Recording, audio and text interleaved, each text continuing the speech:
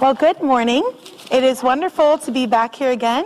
I do pray for Pastor David as he's not feeling well, but it's a privilege as always. So thank you for having me again.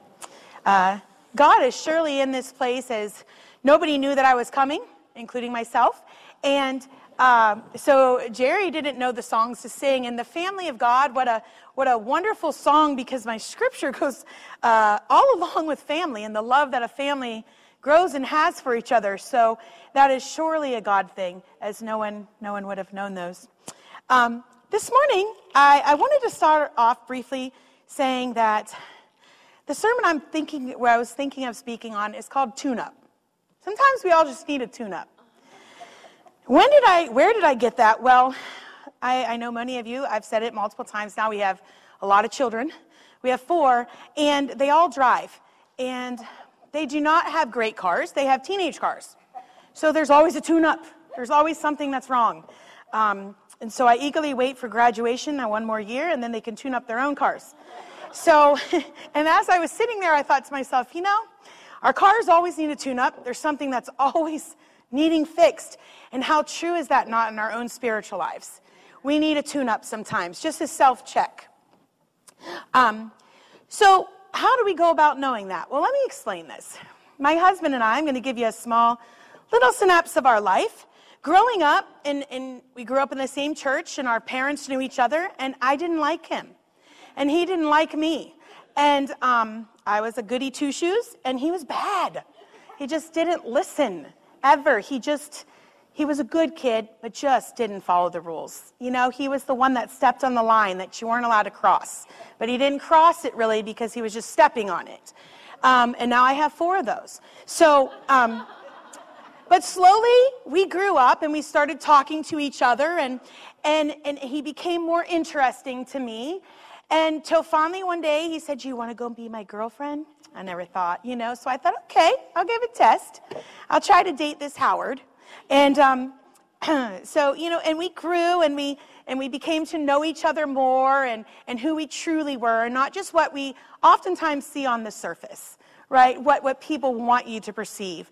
And we would struggle. We were teenagers. We're one of those high school romances, and we made it past high school. I went into college. He went into the state patrol.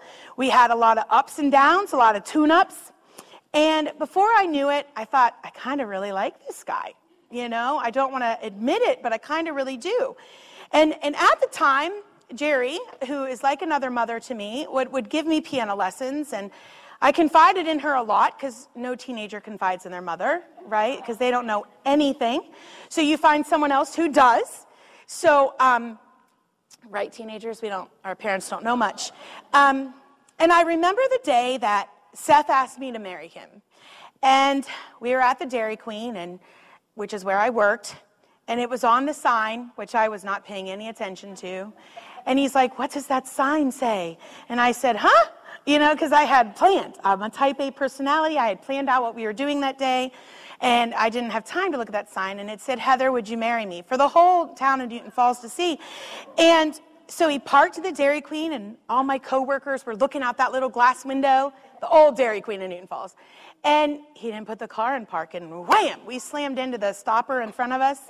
And everybody got to see that, because he was nervous, because we had been growing and building this relationship and actually truly learning who we were. And there was a lot of setup and a lot of things. And so I couldn't wait to come find Jerry. And I found Jerry, and I said, "Jerry, Seth asked me to marry him." And she's like, "What did you say? Are you going to?" I'm like, "Do you want to think about it?" And I said, "No, I think I really love him." Amidst all of his pruning that he's going to need. But, I was a young lady, so I thought I was just going to change all this stuff about him and really make him, I could look past that. So we grew. We got married, and obviously, and we have a wonderful relationship.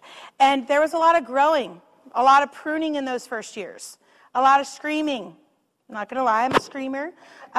A lot of screaming, a lot of growth that took place, a lot of self-tune-up. no children, so we could have the nights where we would go out to eat and really work on our relationship. And then I decided that we should have children, and I said, I think we should have kids. And he said, okay. And so we had kids. Well, then our time got pulled away, and I thought the love that I had for my husband was the greatest love of all. But then I looked at my son, and I thought, oh my goodness, now I would really do anything for this. You know, I'd do anything for this child of mine. I would give up anything. I don't care what I have my husband, and I have my child. And then we had more children, 3 at one time. And our love grew exponentially, but there were things that I had to give up for that. There were sacrifices that I made, and our family started to grow. Along with that family came different personality types. Different, you know, my husband's a very flowy, go with the flow, everything's going to be okay, to the point that it's not going to be okay, honey. You know, it's not. And I'm the more type A. We got to fix this. We got to control everything. And so we had 4 children, and they have a lot of personality themselves. My boys are very much like my husband, most of them. They go with the flow. They're very lovey-dovey, very huggy. And my daughter is very independent. She trumps my type A personality, and she is a very organized, structural, don't get in her way kind of a girl, matter of fact. And she also has red hair. I'm sorry if you do too, but that just sets it for you. She's a blessing, but there's a lot of tune-ups that go on in our family. There's a lot of times when we have to say, stop. We're giving up too much of ourselves for other things. Let's come back together as a family. Let's check. Let's self-assess. Where are we at? And then we had to self-assess our own marriage. As our teenagers have grown, they've taken a lot of time. You know that from my husband and I. We both work. We both have a lot of things. And so every once in a while we'd say, we're setting up a time and we're going to go out to eat that same time every week. And we tried, but eventually that falls through. And we go back to our normal ways, right? What we knew before, just the getting through life. We self-assess. But we are still in love, and we still would do anything for each other. So where is this going other than knowing my romantic life? Well, this is where it's going. We love each other. And I looked up the definition of love because in today's world, people say love for everything. I recently found out that I had celiac, and that is a disease or an immune disease where my body doesn't process gluten. What's gluten? Good stuff, like bread, pasta. This is all the sticky stuff that holds it together. My body doesn't do so well with that. So my love for those foods had to change. I love peanut butter and chocolate, Reese Cups. Reese Cups don't love me back, but do we not say, I love them? Right? There's a love emoji on all your Facebook things and all of that. We love everything. So what does love mean in today's world? Well, today the definition of love is an intense feeling of affection. An intense feeling of affection. Okay, and to like or enjoy something very much. I struggled when I read that, to like or enjoy something very much, because those are all human emotions that come, that go, that have limits, that have stipulations that we can place on them. It's okay to love like that. God's given us that emotion. But when we have to tune up or check up on those, what happens in today's world, most people just check out.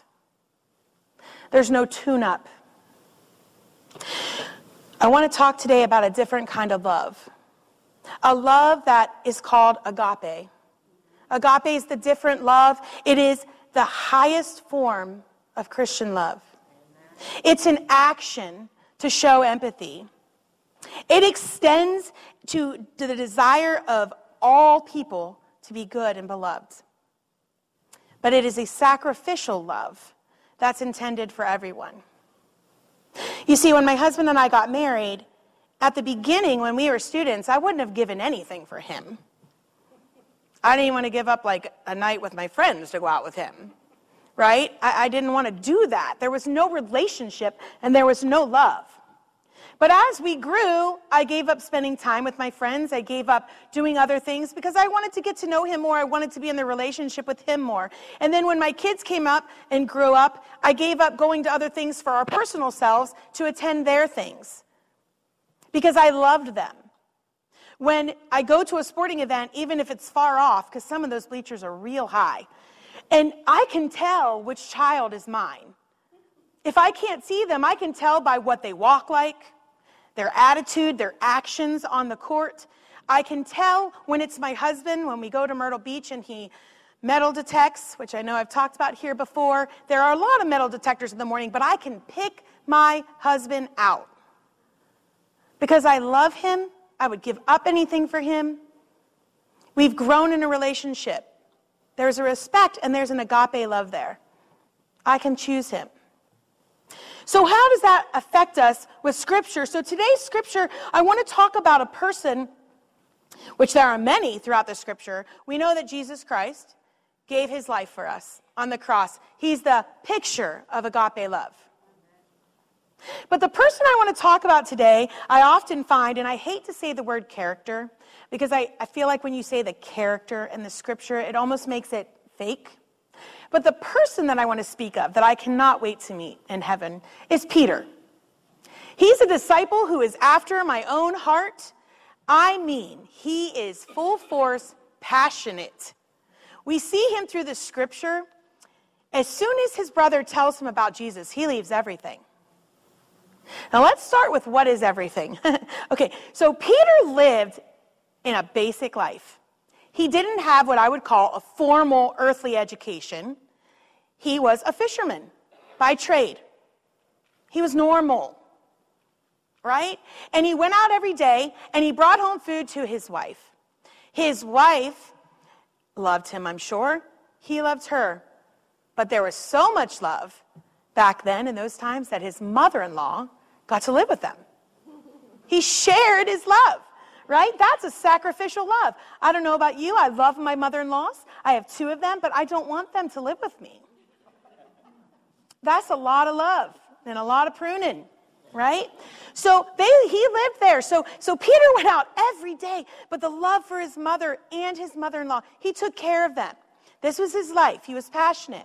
Jesus comes through and he says, I'm going to follow you. Jesus says, follow me. Give up your stuff at home and follow me. Now, he's the only breadwinner of this family. He's the only one that's bringing home food. So I think we take it lightly that he just left it all. He left his job, his stability, the income, the food that they were going to eat, his wife, and his mother-in-law to follow this man that he believed was the Messiah. He followed him everywhere. He learned, and he became intimate in a relationship with him in his mind that he could not get just be sitting at home listening to stories of Jesus. He wanted a relationship to know God. So he followed Jesus everywhere. He learned from him. He became one of his, dare I say, top disciples, but John and Peter were often the 2 that followed him the most closely everywhere he went. Peter was passionate. Peter defended Jesus many times. He was that one that said, you can't do anything to my Jesus because I'm here. He defended him when he said, Jesus, you're feeding all these people. You need to take a break. He was self-checking Jesus, just as my husband will self-check me sometimes and say, Heather, you're taking on way too much. You need to step back. Let me take care of this for you, which we do for loved ones. Peter loved Jesus. Peter loved Jesus so much that when they were in the garden, before Jesus willingly gave himself to be crucified for us, when the soldiers came, he was so angry because of his love for Jesus that he sliced off the soldier's ear. And it was a clean swipe, right? He took it off, and Jesus said, whoa, whoa, whoa, whoa, whoa. Now, some people can say, what is Peter thinking? Jesus has never been mean, never been harsh, never been that kind of warrior type of love. It's been a different love the whole time. Peace, a patient love. But Peter just had that earthly love, that intense feeling of affection, that he enjoyed being around Jesus so much that he felt the need to defend him. That's not wrong. That's just the earthly love that makes us want to get mad. How many of you have children or a grandchild or just someone that you really liked, and when somebody starts to say something bad about them or go off, you kind of get this, wait a minute, Now, I can clearly talk about my children, that's fine, but if someone else is going to go at them, the mama person comes out in you, right? And so that's where Peter was. Why do we feel that way? Because we have that love. Because we put time and invested in this relationship. So Jesus says, don't worry about that. Don't worry about that, Peter. And he heals the ear. Then they go up and Jesus is talking to them saying, I'm going to pass away soon. The prophecy is going to be fulfilled. And someone's going to deny me. Well, Peter right away, I'm not going to deny you. There's that type A personality coming back out again. Well, it isn't me. Because I gave up everything for you already, and here I am, and I love you. And I believe Peter loved Jesus. But yet, we see in the scripture that Peter does deny Jesus 3 times. Denies that he knows them for his own earthly protection. So that being said, Jesus is crucified. He rises from the dead. Rose from the dead. Sorry, English people. He rose from the dead. And now he's on the earth for the next 40 days. He meets with the disciples 2 times. And then this 3rd time is the one I want to get into. So we are in John chapter 21. In John chapter 21, we see here that love and that following that Peter has done with his family, that Peter has done with Jesus, is kind of settling down now. He doesn't specifically have a job anymore to follow Jesus and to preach about Jesus. So life's kind of gone back to that mundane. Well, what do I do now? What do I do now? Right now, my life and my husband's life is so busy. Our 4 children keep us going at all times, and I love it.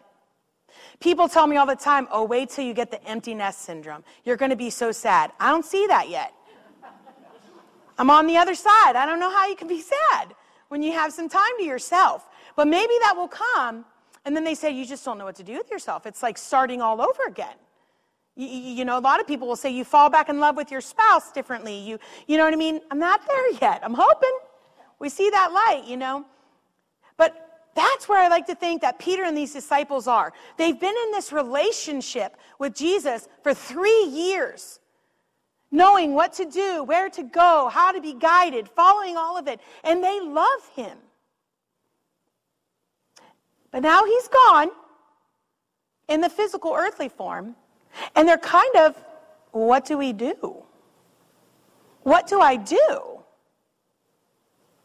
So it says in here, on chapter 21, I'm going to hit skip and go because I love this chapter, but it says, Simon Peter in verse 2, and Nathan and Nathaniel and all of these disciples, they're working together, and they're kind of looking around, and they say, Simon Peter says, you know what?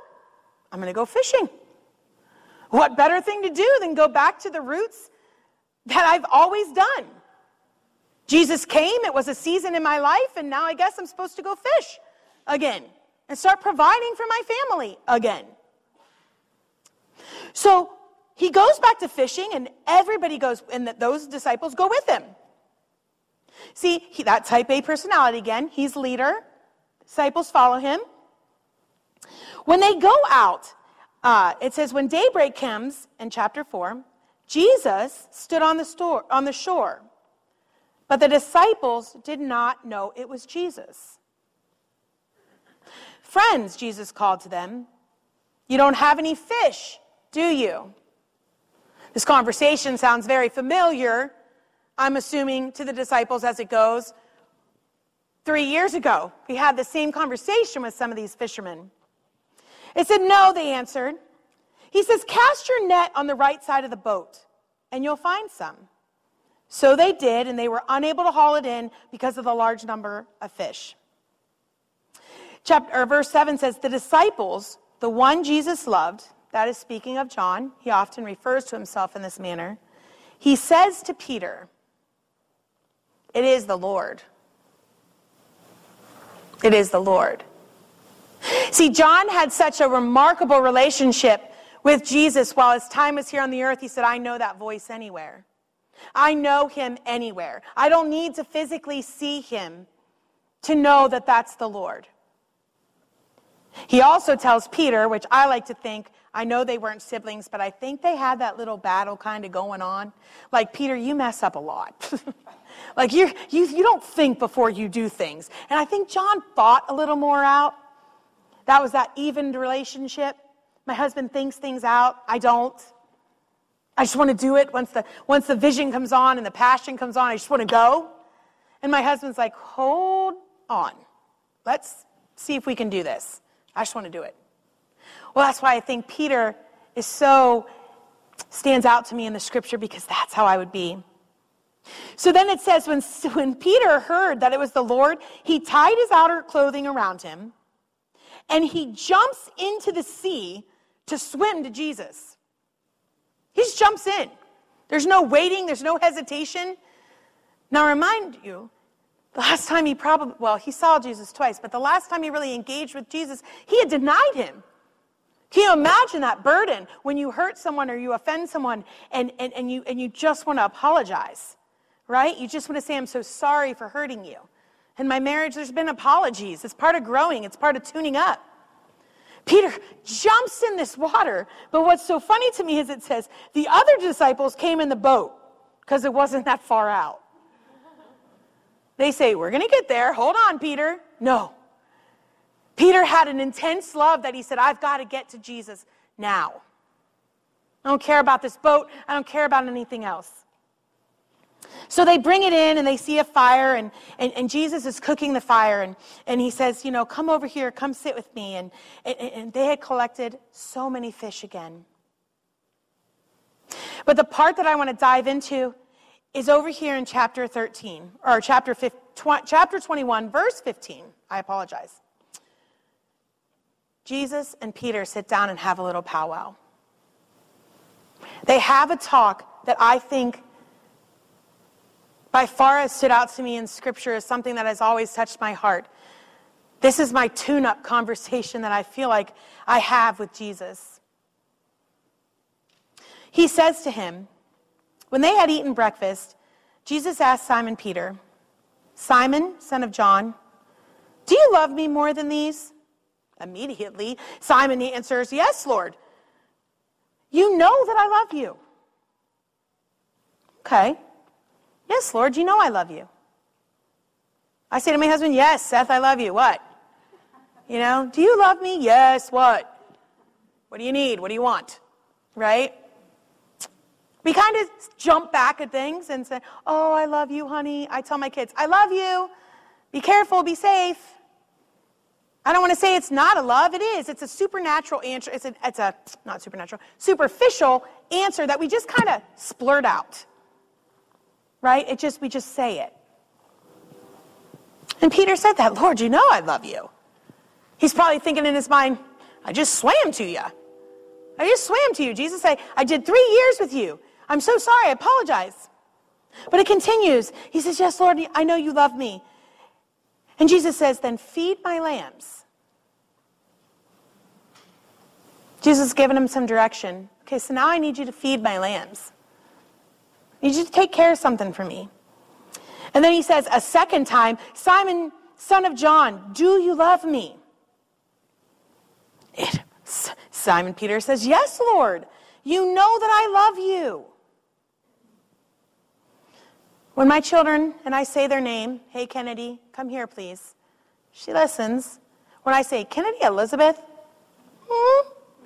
her ears perk up a little more. Why are you asking her? Why are you saying it twice?